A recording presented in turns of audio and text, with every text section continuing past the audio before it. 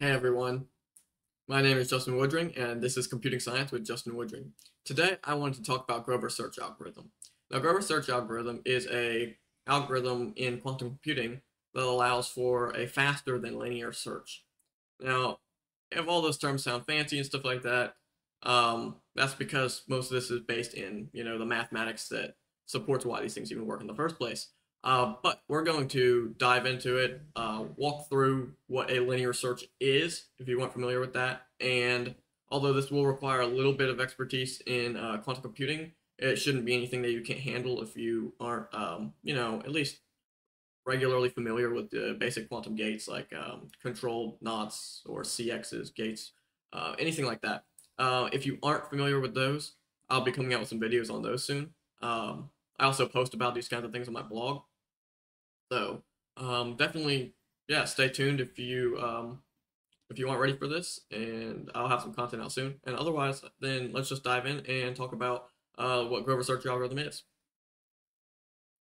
Okay, so I want to go into like some of the, I guess, background of Grover search first. So I've got that kind of information on the right here. And basically, let's first talk about a linear search. So if I asked you to, if I gave you, okay, let's first consider the number of um, bits that could be, or the number of bit strings that can be made with 2 bits. So that's going to basically be these right here. You would have 0, 0, 0, 1, 1, 0, and 1, 1. Now, I've put these out of order because a faster than linear searching can be faster for a structured search, but for unstructured, which means your data isn't ordered and you don't know about the order that's going to be presented in, and you can't make any reliable guesses about it. So if I wanted to identify basically which one of these had a leading bit where it's 1, so in other words, this bit right here is 1, then I would have to look through this entire list. So I'm going to have to go, well, this one isn't. This one is, so I'm going to mark that one. This one is, I'm going to mark that one. And this one isn't, so I'm not going to mark that one. On average, if I was going to have to go through a list, I'd have to go halfway through the list. That's because sometimes everything you're looking for is at the very front, and sometimes everything you're looking for, or the one thing you're looking for, is at the very back. So that's the general premise of a linear search. It'd be the same as if you wrote down a list of names on a piece of paper in any random order and then said, find Jim, like assuming Jim's one of the names in that list, you're going to have to go probably about halfway down the list on average to find Jim. And sometimes he'll be at the very end, and sometimes he's the first name on the list. It's that general concept. The reason I've presented it in this bit string format here is because this is what we'll be dealing with when we demonstrate Grover's search algorithm. Grover's search algorithm is obviously intended to be run on bit strings, or effectively indexes. And more importantly, it's not a search in the traditional sense. You can't say, well, you need to have basically some information about what the bit string contains built into the bit string itself, effectively, or at least associated with it. That way you can make a strong correlation, because Grover's search algorithm isn't going to literally just like go through a list for you. It kind of has this thing that's called an oracle, and we'll get more into that later. But I just want to say there's a reason that I'm using bit string specifically. And so what we have here is basically, if we wanted to apply Grover search to this, then in the worst case, we would have to run 2 iterations of Grover search to get this. And that's because Grover search can basically search through this list faster than you could just by going 1, 2, 3, 4. It can search the list in the square root of the number of items in a list. So that's the worst case scenario, which means that it could potentially return results in less than that, but you'll most likely have to run it at least, or not most likely, but you'll sometimes have to run it this many times. Thing is that this is an exponential difference. So what that means is that for large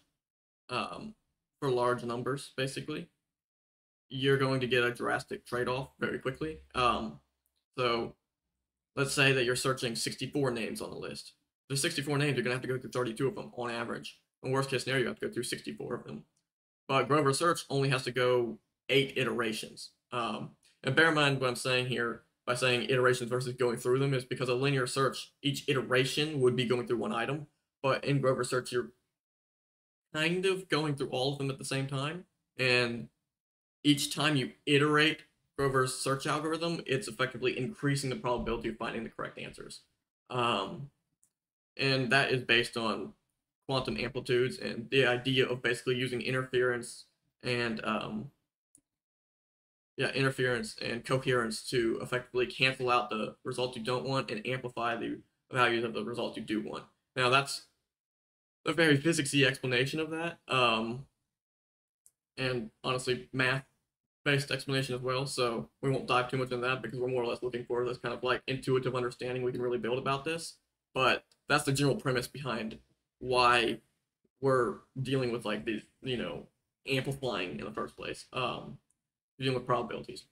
So now that we've looked at this and have a general idea of what the difference between a linear search and something that's faster than linear search is, let's go ahead and basically try to design a Grover search gate by gate.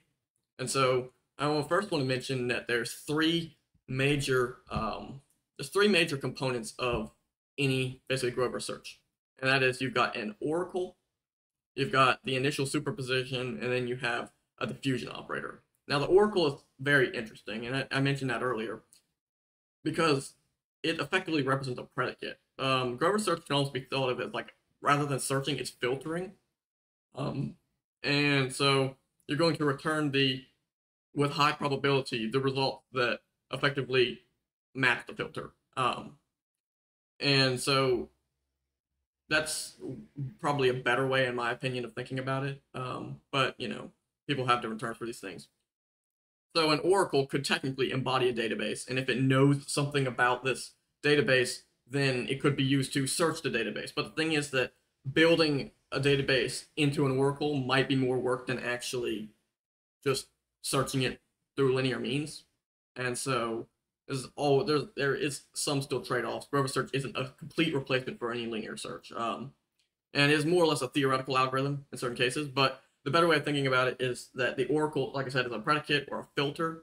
And so if you can find a bit string, like it's easier to solve math equations with it. If you basically find a bit string and you're like, hey, I want all the answers that satisfy this mathematical problem and give me a specific answer for this mathematical problem, Grover search algorithm is really good at that. But in a more traditional sense, if you're looking for names on a list, like I want to find Jim. I mean, you could just encode Jim's binary encoding into the thing and say, can it match Jim? But it's not as suitable for like the traditional searching that someone might do.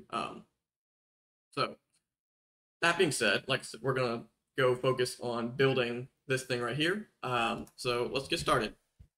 So I'm gonna do exactly what we did right here with this search iterations for. So I want to mark basically I want to search this problem space, and I want to mark these bit strings. So first thing we want to do is we want to make sure. I like to do this with 3 qubits. I consider one to be an ancillary qubit. And what that means is basically that I'm not going to measure the result of that one, but it's easier for me to basically work with it if I do it that way. So I like doing it that way, but you don't have to. It can be done with just 2 qubits, but again, that's kind of preference. It can go either way. So let's go ahead and grab our first. We want to put it into initial superposition. That's the absolute first thing we're going to do. We just do that right here. Now, I made a blog post actually about this the other day, and it's this concept of phase kickback. And if you aren't familiar with control gates, then they probably would be easier to understand than if you are familiar with control gates, honestly. So the premise is that usually a control gate is controlled by something that's like basically operated like a dot like this. And this specifically has to do with gates that affect a phase. So this would be a poly Z gate. There's, for example, one gate that affects phase. The S gate is also going to affect phase, and this one can affect phase as well, the T gate. These are all partial or complete, like half turns, quarter turns, or eighth turns in phase. And if you look at the block sphere, that means it's basically going to rotate around this way, like, it's going around, it's not up and down. So, given it as such, like I was saying, basically a control gate traditionally relies on the value of this to alter this. So it's going to check this, and it's going to alter this, effectively, is what it does. But in this case, when you use a Z gate, and particularly when the gate you're attempting to control is in some kind of superposition, any value other than 0 actually, it's going to alter the gate at the top, or it's going to alter the qubit at the top. I'm sorry. So, like I was saying, if you normally this thing should measure here, and it should, or not measure, but it should basically base its effect on this qubit by observing ish this qubit. I don't want to use the word observe because that's kind of not what it's doing in physics sense, because they're like, oh, observe collapse superposition. Well, it's not going to collapse your superposition, but it does. There's a correlation between what happens here and it will be output here, basically. The better way to put it traditionally. But when we use when we are using phase kickback, it's this interesting thing where the controls are actually affected, and the um and the or yeah, and the gate that has the target is what would usually be called, or the qubit that has the target is going to be that one's going to not really experience much of a change, or it's going to only experience like maybe half of a change. And that mostly depends on the state that this thing's in. So like if it's a full 1, it's not going to experience any phase change. If it's in this 50 state, it'll experience some of the phase change, and this one will experience some of the phase change. So what we're going to use this for, this is effectively, we're going to use this for a marking mechanism. And you can read more about this because they have some stuff about this on Wikipedia and stuff like that. But effectively what we're doing is we're tagging the value we want. And so if we thought of this here as like our oh, this would be our first one, like our first bit is a second bit. We're gonna tag this one, but say we want this one to be on all the time, you know? So we want all the results where this one is on, basically. So now that we've accomplished that, we're going to, so this is our very, very simple oracle. It's basically just gonna tag the one on this specific qubit. And we don't really care what this value takes here. So we're just saying, give us the 1, and the other one can be a 0 or 1. I don't care. It doesn't matter. So after that, we're going to apply the diffusion operator. So now that this is our oracle. This one thing is our oracle. Everything that comes after it is our diffusion operator. Now, the diffusion operator, an iteration of Grover's algorithm would be two applications of, or not two applications, but it would be an application of the phase oracle followed by the diffusion operator, followed by the phase oracle, followed by the basically, yeah, the combination of the phase oracle and then the diffusion operator counts as one iteration. So, like I said, we're going to build that diffusion operator now. And the thing is that the diffusion operator is generic, which basically means that it's a one-side, or it's the design of it fits every single kind of predicate you could care about, because the only thing you need to change is actually the oracle itself. The phase operator, if you have three qubits, it's going to look the same as if you have like 3 qubits for a different problem. If you change the number of qubits, it'll look a little bit different, but all in all, it's relatively similar either way. So what I'm going to do here is I'm just going to start putting on these Hadamards. And actually, if you look at these probabilities here, you can kind of see as I alter these states what's being done. So like even right off the bat, if I remove these real quick, you can see that I've already basically kind of altered this one from its traditional state that this one was in and tagged it a bit. So it's off now. And when I add the Hadamard to all of these again, you can see that now this one is off completely, but this one's still on. So it's kind of like, oh, it looks a little bit different. So it's been marked effectively, and you're going to start to see that propagate. So the next step is to apply these X gates. And then there's a few more things we're going to do here, which is basically where we apply this, like, we're re-Hadamarding this, and the reason why is because, like I said, sometimes the ancillary qubit is actually used in the output. I don't like to do it that way because I find it annoying to do it that way. It doesn't really matter if you do, though. It's just you may have to design your oracle a little bit differently.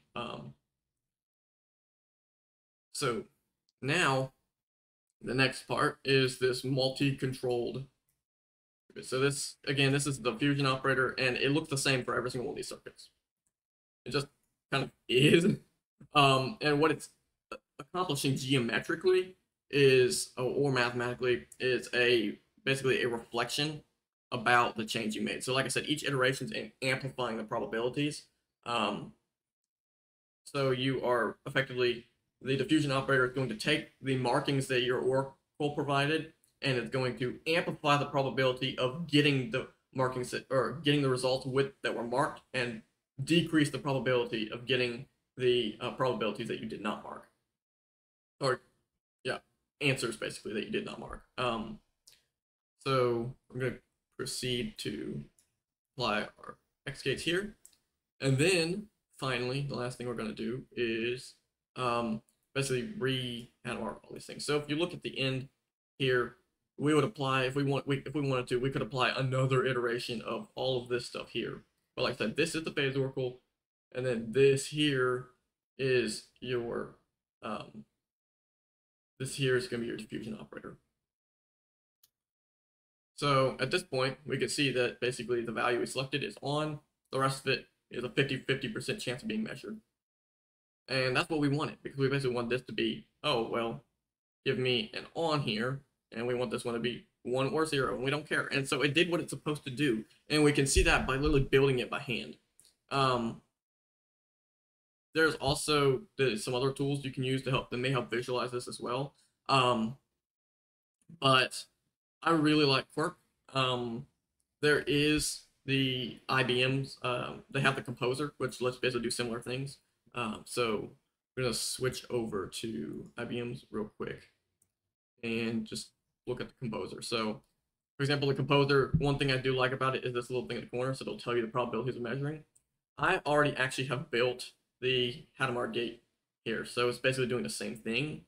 And as you can see, in this case, I've basically, I think I might have selected these backwards, but the point bears the same, that one of these is going to be 0 or 1, 1. That's it. That's the only one you're getting. So I'd have to look at my notes to make sure I did it right. Yeah. So we want these to actually, we selected the right side, not the left side. So if I wanted to change this, I would actually edit this right here, change this to 1. There we go. So we fixed our logic. And actually that means my Quirk thing here is a little broken as well, and I can change this. So this has to do with like the Indian encoding of your specific qubit circuit. So this is really going to boil down more to how your bit strings are read out. It can go either way. Sometimes it's right to left, sometimes it's left to right. I believe that IBM and Quirk agree on this, but I get them backwards sometimes. Just depends on what basically tool you're using. The vendors differ. So like if you're using something like, like Penny Lane and like Bracket on a specific machine, you might see different results, and that's just, that's just the way, the vendors chose to make it. So if you do get your bit strings backwards, that's why. But as I stated, we've basically accomplished the same. I accomplished the same circuit at some point in the past, right before this video actually, and we've measured the states we want. So this has been marked, and this is after actually one iteration. It returned the correct results. Bear in mind it's a simulator, but still. So what I want to do now is actually walk through building this in Qiskit code, because coding's fun, right? So that's what we're gonna do next. I'm just gonna pop this pane open here, and funny they actually have this this little Grover search thing. This thing's actually pretty cool. You should check it out at some point. It's gonna look a little different from ours because ours is a bit more basic version of Grover's. And I'd say it's a bit more hard coded for the purposes of basically demonstrating the algorithm itself. But we're just gonna open up a new notebook here. And again, if you watched my last video with the Composer, then it's going to be a pretty similar run through. So I'm just gonna go ahead and get started. Just gonna make sure to get my ancillary qubits. I'm not gonna actually execute it this time, at least not. I'm not gonna execute it on their platform because I don't really feel like burning minutes for no reason.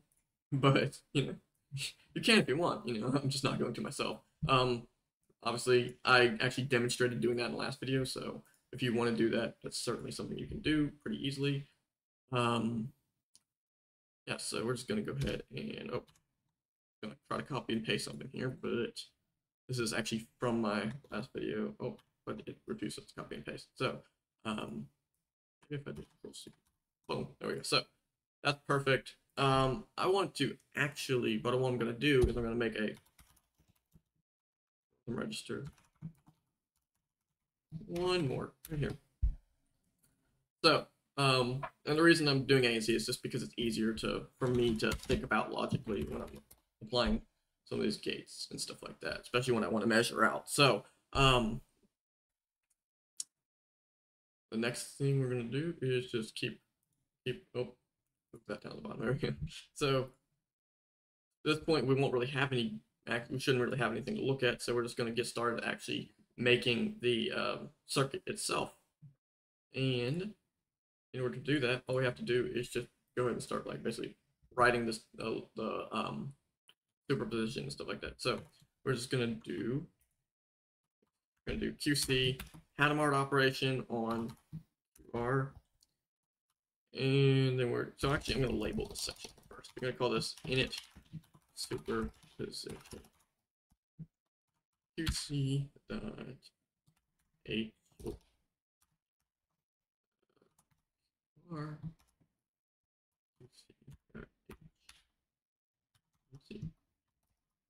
Perfect. Okay. And then we're gonna move down to the next section. And again, we found out that we really should only need one iteration in order for it to return good enough results, even though technically, on worst case, we'd need two.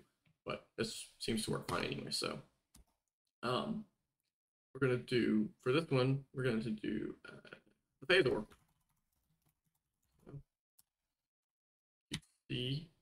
And so this is where you're basically going to select your first qubit and then map it to the. You want to make sure in this language C, so basically the first parameter of this this function is going to be the control, and the second one is going to be the target. And actually, we want to make this a CZ. Remember, we're doing a phase kickback here, so this is a controlled Z gate. So we're just going to go QR, and we want to set this to, I believe, it is the one gate that we want to actually lock down. And then we make our target gate the ANC. So that's our phase oracle. Super simple. And the last part is going to be a little bit longer, I will say. But you know, it's not the end of the world. It just bear in mind again, this second part is a generic diffusion operator, so it doesn't really change it. It doesn't really change the way it looks regardless of what your oracle looks like.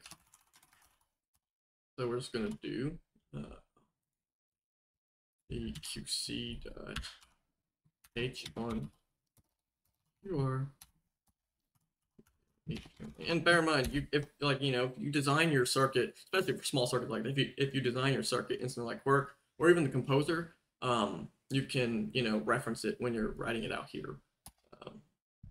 So X QR.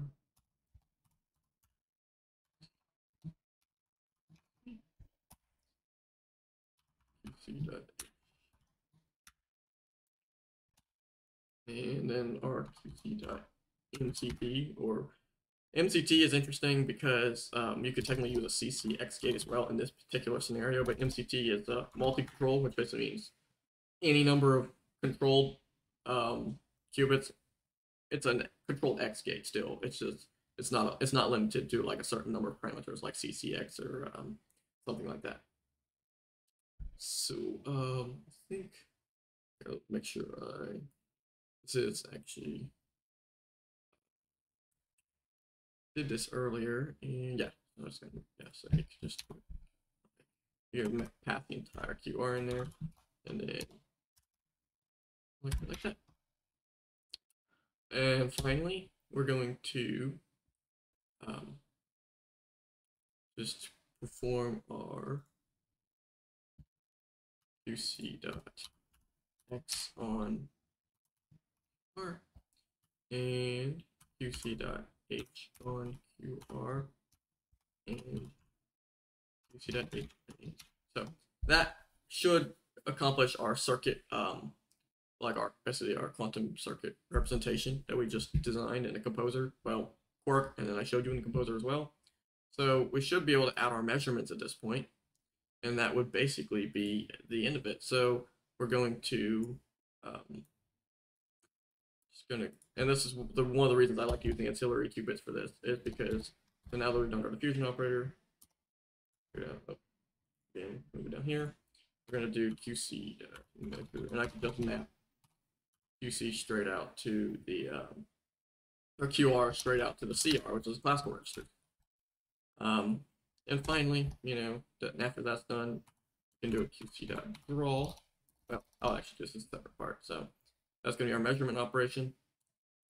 And I can never click the right button, but QC.draw. I like to do the MATLAB output. It looks better in my opinion.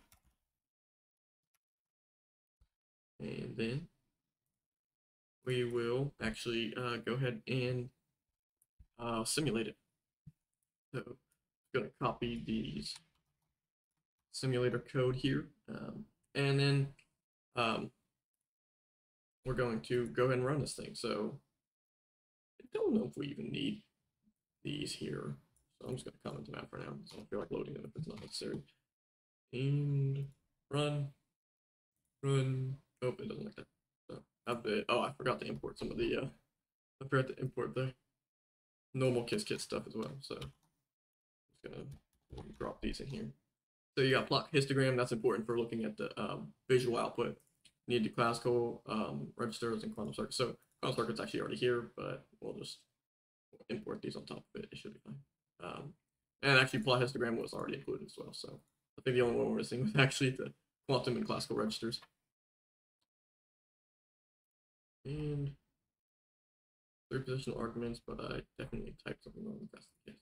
Oh, I actually meant to just build a QC gate here, not. I wanted to make a quantum circuit. I don't know. I did something wrong there. Okay, so click here, click that, perfect.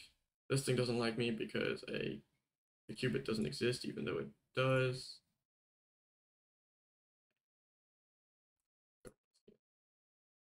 QR, ANC, CR. Oh, that's what we want. Perfect. Now we do that. Now it'll work. So yes, make sure your string looks like this. I think I accidentally typed a measure operation as opposed to creating a new quantum circuit, but other than that, we're fine. That's our phase oracle, fusion operator, measurement operation, draw it. That looks like what we prototyped, so it should do what we want to do. And then we just run it. As you can see, we don't have the other values showing up at all, so this demonstrates that we did correctly select our values. So there you have it. That's basically a walkthrough of implementing Grover search algorithm, both in the gate, like a circuit, like Quirk type like simulator, and then actually programming it yourself. So there you have it. Yeah, stay tuned for more content if you like this. I'm gonna be making videos about the gates. And, again, congratulations for pursuing your journey in quantum computing.